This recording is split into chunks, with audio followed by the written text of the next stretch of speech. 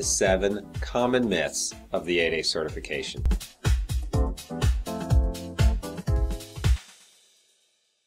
Myth 1. I can't get certified if a family member is already in the program. The reality is the SBA has a waiver which can be granted if the two firms are located in and market to a different territory, or if they're in different industries. Myth 2. A majority of my sales must come from the private sector or I'll lose my certification. The reality is the SBA has business mix targets that your firm must meet in the transitional years 5 through 9 of its certification. This table shows how in years 5 through 9 you must have 15 to 55% of your sales from the private sector.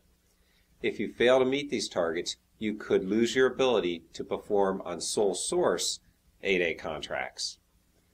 Ultimately, if you don't make a good faith effort to correct this business mix target, you could lose your certification. Myth 3. A firm cannot get certified unless it's been in business for at least 2 years. The reality is the SBA has a waiver which can be granted for firms that are wanting to obtain the certification sooner than 2 years.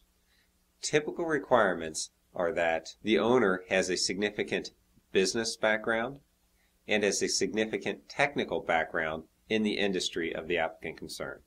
The firm has successfully performed on at least one federal contract. The firm has a potential for success indicated by income and profit. The firm has at least one tax return.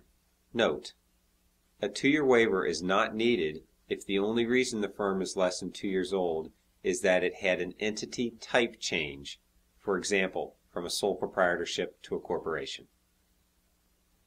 Myth 4. A firm cannot get certified if it's had a prior application rejected by the SBA. The reality is the SBA rejects 70% of 8A applications for a lack of completeness. Having your application rejected on its first attempt is very common. Myth 5. An 8A certification isn't that beneficial for my business.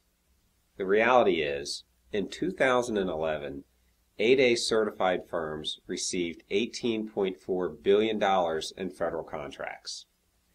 This represents $2 to $3 million in additional annual revenue per 8A certified firm. Myth 6. A company should be a well-established mid-tier business before applying for the 8A certification. The reality is the SBA will certify firms with as little as $100,000 a year in annual revenue. Once certified, the SBA gives the firm the ability to enter into joint venture and mentor-protege agreements with large federal contractors. These relationships enable the 8A certified firm to greatly increase their growth by providing them with expertise, bonding, insurance, financial capabilities, and other assistance. Myth 7. I must be a 100% member of a minority group in order to prove to the SBA I'm socially disadvantaged. The reality is, if an individual can show a 25% or more blood lineage to one of the presumed disadvantaged groups, that is, African American, Hispanic American, Subcontinent Asian, Asian Pacific American, or Native American, they can qualify for 8A certification. In some cases, the SBA will ask for additional supporting documentation to show that you represent yourself as a member of that presumed group in American society. Thanks for watching. To further evaluate you and your firm's potential application, you can go to our website and use our pre-qualification tool, or give us a call. In about 10 minutes, we can give you a good assessment of your application.